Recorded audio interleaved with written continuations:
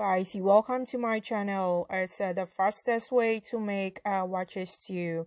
So I am Croatian Life Fidelia, and with this sauce you really have to steam all your meat. So I steamed it and I fried it, and it's the fastest way of preparing the stew for your waakye.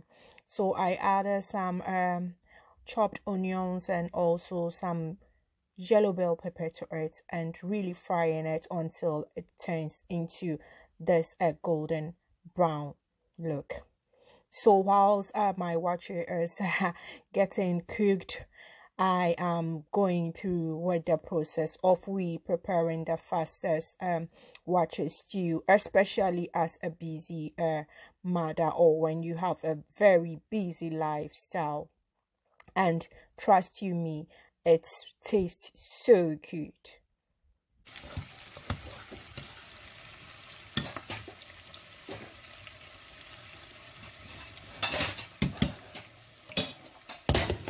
So whilst allowing my waakye to cook really good, so waakye is a very special and indigenous food from where I come from, that's Ghana. So it's made with peas and also rice. So with the sauce, that's the stew for today. Allowing it to really simmer fry for some time, and now adding a piri to it and allowing it to cook together with the meat. With this type, you really get the infusion of the meat really good in the sauce, really fast and really tasty. So now I did stir them together and added the natural tomato pepper sauce to it, and also added some grinded pepper to it, mixing it and really leaving it to simmer cook for some time. So guys, I had to add sauce to it because of its thickening. I really wanted to lighten it, to add the sauce that I cooked with the meat. That's what I added to really give it a very stew look, and allowing it to cook for some minutes.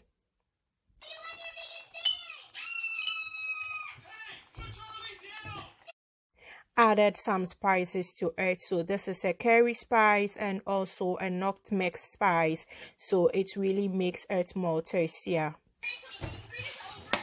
So guys, you can see I added no salt to it because the sauce, the meat sauce already has some salt in it, so I didn't add salt to it. So it had to balance with the rest of the stew. So now I just stir it after allowing it to simmer cook for a few minutes, and also allowing it to simmer cook well. So guys, that is it. Voila, I'm done with today's waakye sauce.